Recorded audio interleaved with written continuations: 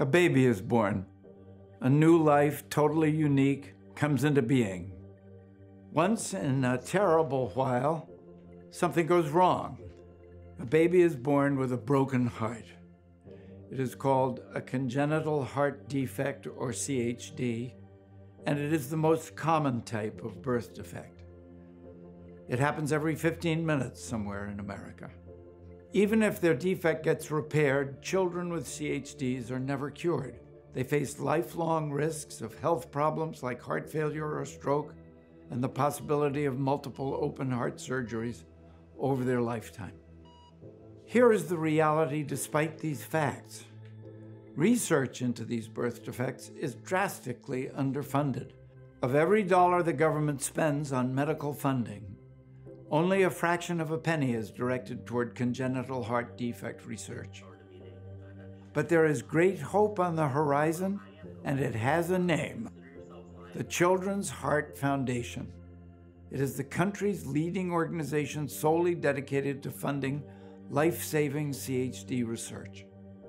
They've contributed nearly $14 million to this research, and it has had a dramatic impact. Survival rates have gone up, and death rates have dropped by almost 38%. Come with us now and meet some of the people behind this extraordinary endeavor.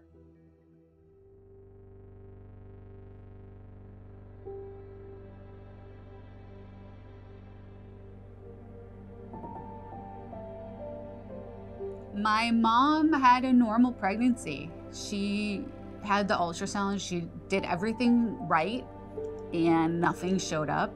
So it wasn't until shortly after I was born, I was starting to go a little bluish, which means you're not getting enough oxygen.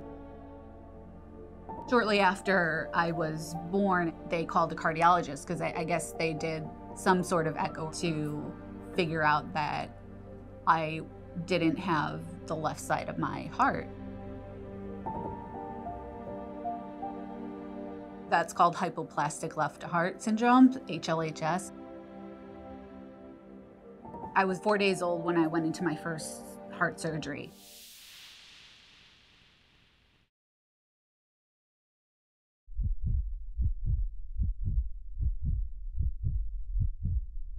The Jessicas of the world, they're otherwise normal people. They were just missing one of their main heart pumping chambers.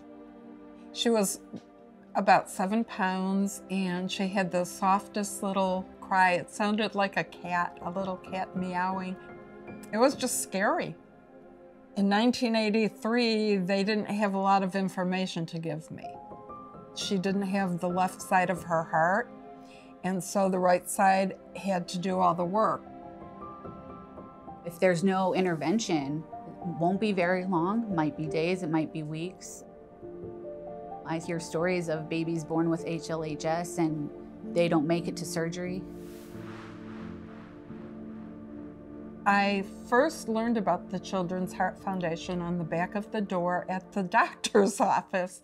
He closed the door and there was a poster, and back when she was born, there was no support. There was nothing. There was nobody to talk to. And I got very interested and thought maybe this is a way I can connect with other people. My mom found support. I grew up with the organization and my sister played. Congenital heart defects are very common. They are the #1 birth defect in the United States. Every 15 minutes, a baby is born with congenital heart defects in this country. 25% of these babies will have their first surgery in their first year of life. So this is a very devastating defect for families and for individuals. We do need survival rates to continue to go up. The mission of the Children's Heart Foundation is to advance the treatment, diagnosis and prevention of congenital heart defects by funding the most promising research.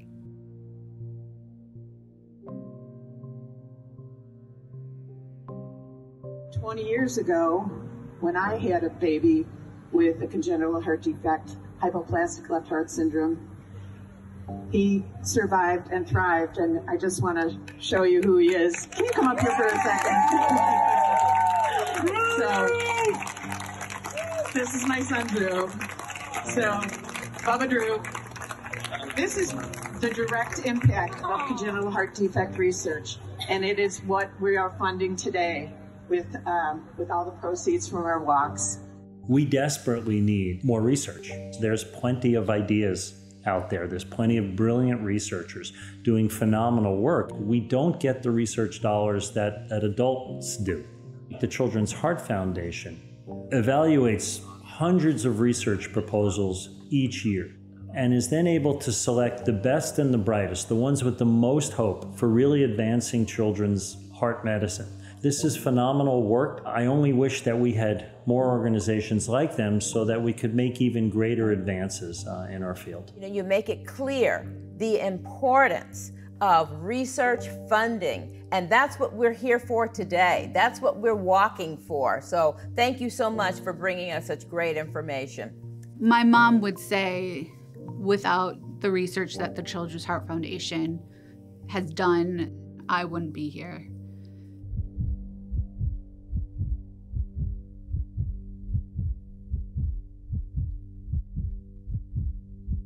The heart has 4 valves, and really the heart is really a central pump, and it's fairly simple. It works just like plumbing. What you want is you want blood to come into the heart, a valve to close, so when the heart squeezes, it goes out of the heart, and we don't want it to go backwards. We want it all to be directional, just like the pipes in our house. And to do that, we have 2 valves on the left side of the heart and 2 valves on the right side of the heart. Turns out, in congenital heart disease, for children who are born with their heart problems, we see a lot of problems on the right side of the heart, the side of the heart that pumps blood to our lungs. Ethan's heart defect is a coarctation of the aorta. There was a constriction in the aorta that was so small that blood was unable to flow through it. As an effect of that, his heart was having to pump even more, so it just slowed down, and his left ventricle became so large from having to work so hard. They went in and actually cut that piece out of his aorta and did an end-to-end repair. And it's a heart defect that could happen again, especially as he grows.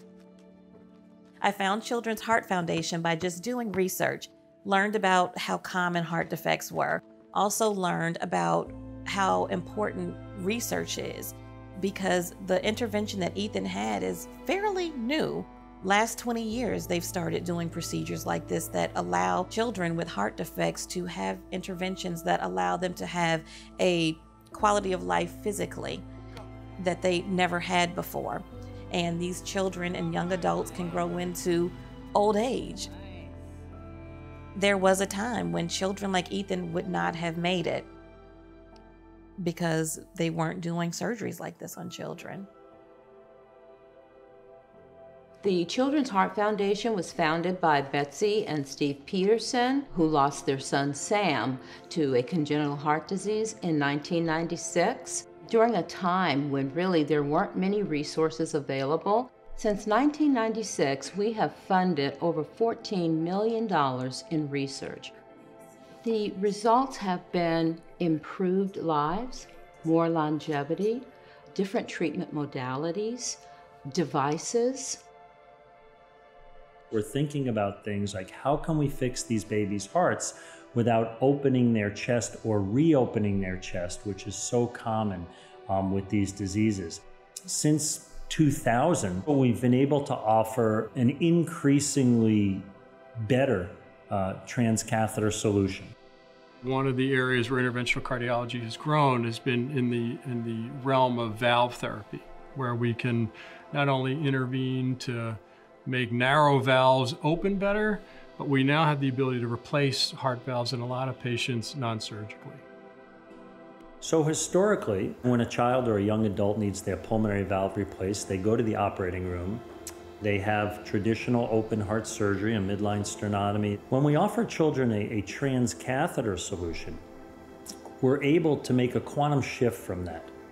We put them to sleep with general anesthesia, but the only incision they have is about a 0.5 centimeter incision in the groin, in the top of the leg, and through that we pass a catheter, a long plastic tube, which we're watching on TV and we can drive very accurately, watching on television monitors. We can implant a valve through that plastic tube.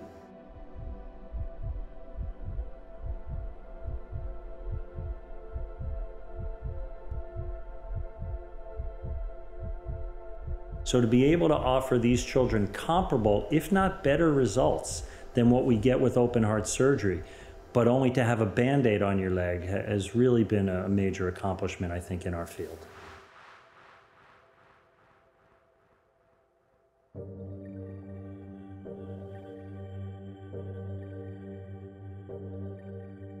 So Jack is now roughly 20 years of age. I first met him 3 or 4 years ago. He was referred to me for pulmonary valve replacement consideration by his primary cardiologist.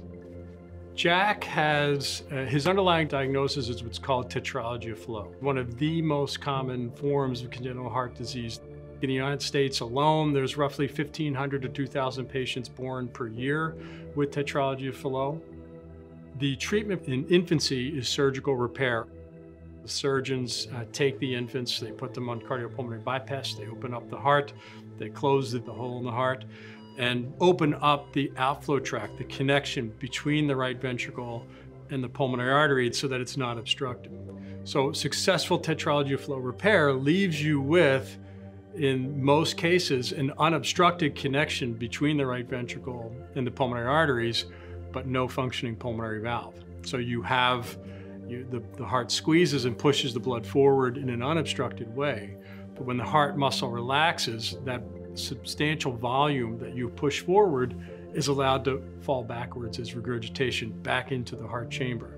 And that's called pulmonary regurgitation. So Jack, like most patients who had tetralogy of flow repair, is doing fantastic. But by the time I met him 3 or 4 years ago, his heart was starting to dilate in response to that regurgitation.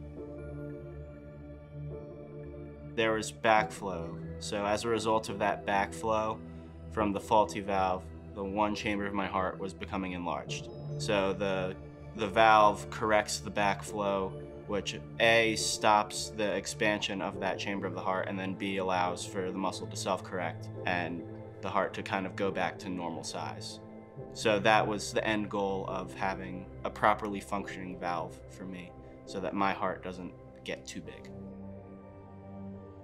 Over time, patients with severe pulmonary regurgitation end up, the right pumping chamber gets big, they start to have symptoms. It can be fatigue and other things. It could be arrhythmias. Well, the only option until not that long ago was to go back to the surgeon, where they would go on bypass again and they'd put a surgical valve in, a pulmonary valve in.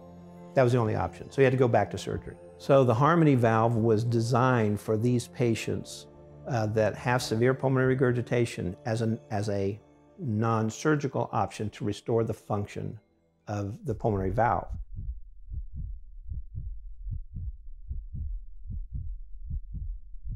It's typically one night in the hospital, and you're now in a position where if you can get the valve safely implanted the way we've been able to in the trial, these hearts recover very rapidly because you get rid of that pulmonary regurgitation. Suddenly, all the extra volume that your heart has been dealing with just goes away and the heart begins to remodel in a positive way.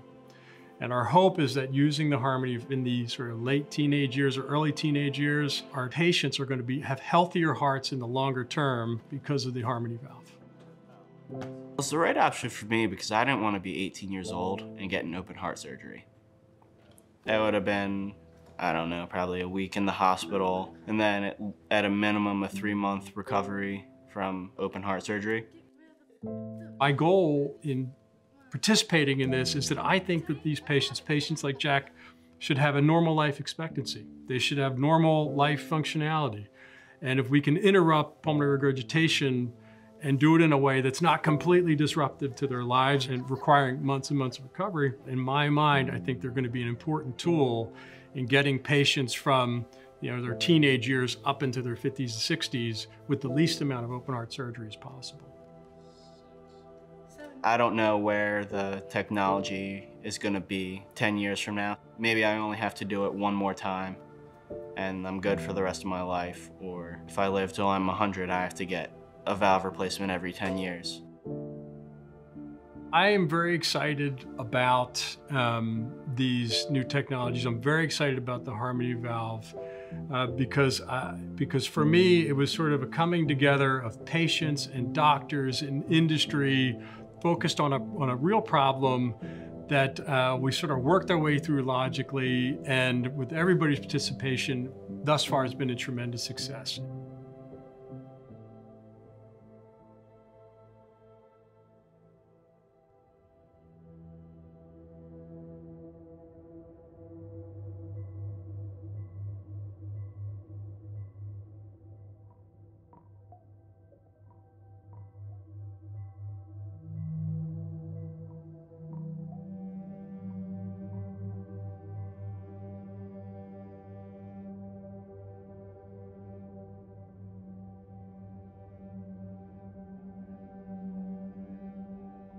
The Fontan is the end physiology or end circulation that a child ends up with that has a single pumping chamber. Through 2 or 3 operations, a child ends up with a circulation where they have one pump that pumps to the body and no pump to the lungs. And it's possible to live with that. Actually, pretty miraculous that a person can live with that. But in reality, it's a circulation that's inefficient.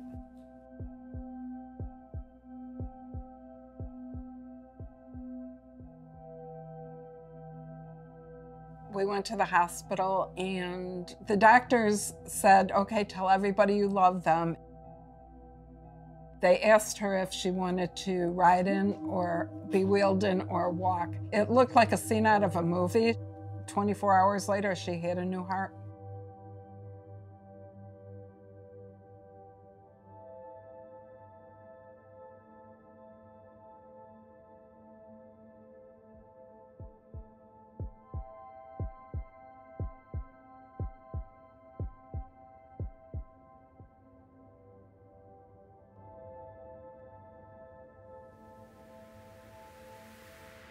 We've funded Dr. Rodefeld twice now.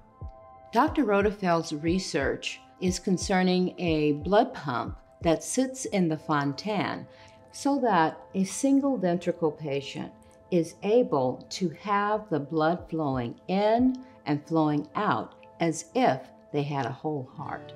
This would allow the individual to not have to have a transplant surgery later on.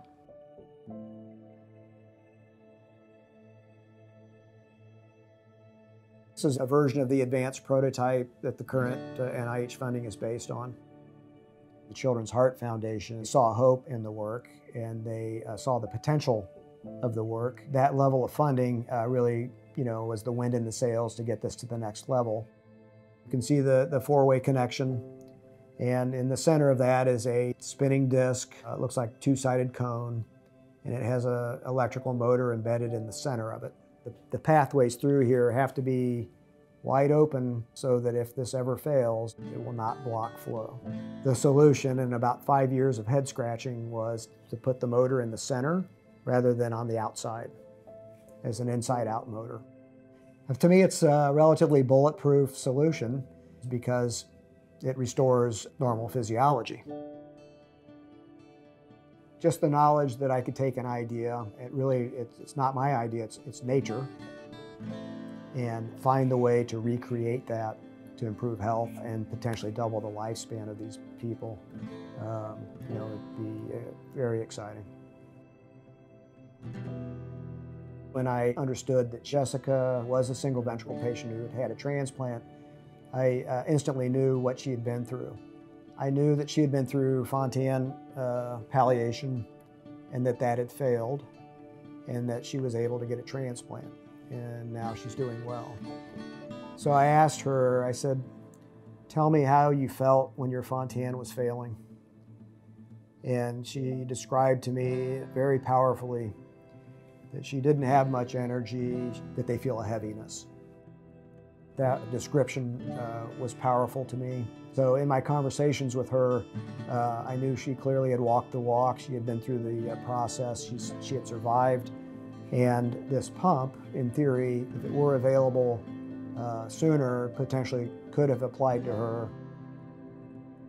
I had talked to Dr. Rodefeld about this before, and that's the feeling I know he wants for his patients with this blood pump. And it'll give them a chance to actually feel the normalcy and not have to be transplanted, hopefully for an even greater extended period of time.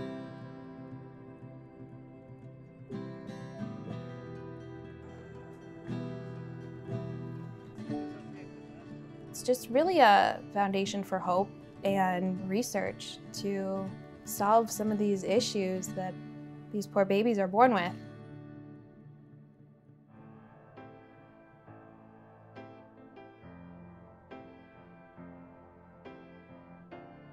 I was fresh out of my master's program, was looking for a job. We hired Jessica because she has an excellent background. She also has a great ability to work with people and volunteers. Specifically though, she's helping us to enable our research initiatives and our advocacy initiatives. I think her working at the Children's Heart Foundation is the best fit because she just gets it. She totally gets what people are going through and what she can do to help them.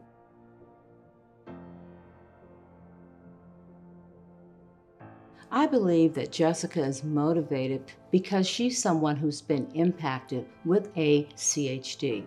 I think she's able to listen with a special ear to individuals who are going through and navigating the same things that her family went through. And she's dedicated to research. She wants to find the answers.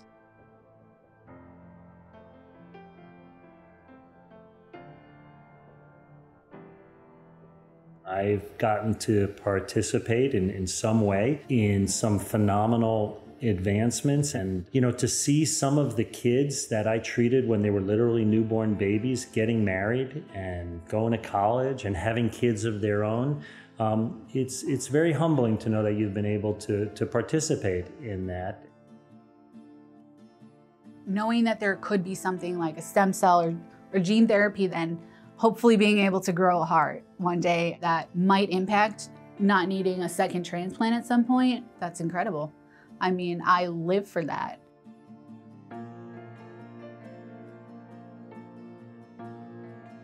I've met our volunteers who have had children who are heart warriors or heart angels. They have conveyed to me their story about this organization fulfilling a great place in their life and allowing them to take action.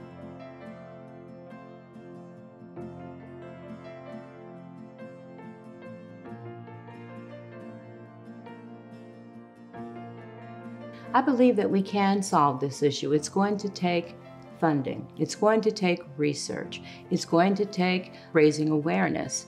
But I believe that we can manage this disease through the work that we're currently doing.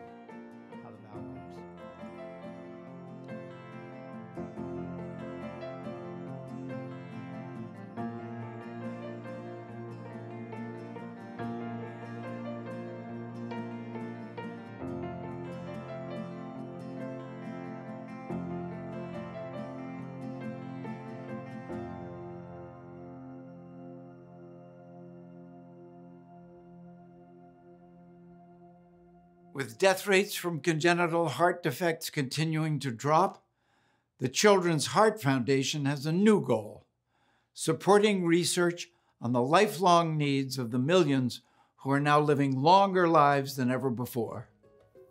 For the Visionaries, I'm Sam Waterston.